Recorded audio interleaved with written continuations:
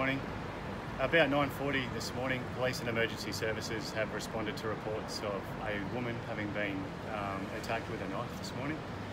On arrival, we've seen that 2 women have been assaulted. It's a group that are known to each other, and what we've worked out since we've located a suspect in relation to this.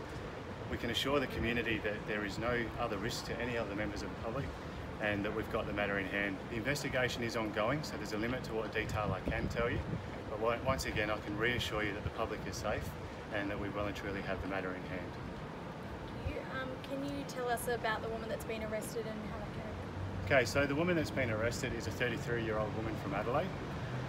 What we understand is that she's presented at Hindley Street. The exact circumstances around how she's come to be at Hindley Street are still being investigated at the moment. So you were called to reports of a knife. Do you still believe a knife was involved? Look, we've got a crime scene here. We've got broken bottles and we've also located a knife. What we're yet to determine is what is the likely weapon that has been used, but the investigation ongoing will reveal that. And how do you believe the crime scene moved from the south side to the north-south side? Oh, look, I'm not in a position to work that or to give you an answer about that at the moment. What I can tell you is that the altercations happened on the southern side of Grenfell Street. And at some point in time they've crossed the road, and that's where emergency services, including ourselves and SA Ambulance, have treated both of the victims for minor injuries. They've both been taken to the Royal Adelaide Hospital, and none of the injuries are life-threatening. How distressing would that have been to witness? I understand there were buses with passengers driving past. One bus had to stop to let the women pass. Yeah, look, any incident like this to see, to be involved in, is going to be stressful for anybody that does see it, anybody that's involved in it. And let's not forget about the emergency services people that have to respond to something that is described as quite violent, and they have to take the necessary action to make sure that everybody's safe, and today they've done that. And do you know what charges you're expecting to lay on this 33-year-old? Well, the charges are anticipated to be serious, but the exact nature is still to be determined. Our investigators are still speaking with the woman who's been arrested, and they'll finalise those throughout the day, and that'll be provided.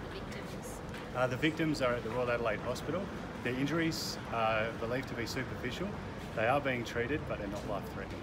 Is she expected to be granted police bail? Look, it's too early to determine that at the moment, and we need to investigate the full cause of what's happened here today. With the crime scenes spread across both sides of the road, could you talk us through the roads had to be blocked for some stage? Yeah, look, as we always do, we thoroughly investigate everything. We need to determine how things have happened, why they've happened. We've closed the roads in both directions on Grenfell Street for a short time. I know it causes inconvenience to members of the public, but what we've done is made sure that we open them as soon as we can once we've got all of the evidence that we need. Were any of the women involved staying at the Locus? Look, I'm not sure where they've come from today, and that's still to be determined. Have you worked out the connection between the 3 women, if they are all known to one another? Look, are they related? We believe that all 3 people are known to each other. Their exact connection is yet to be determined.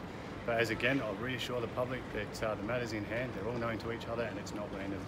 And the last thing I'll say too is if anybody's taken vision or has seen it today and they can assist us with the investigation, please call 1-800-333-0. Especially dash cam, I imagine. Look, any footage that's available, we'd appreciate it. Thank you. Thank you.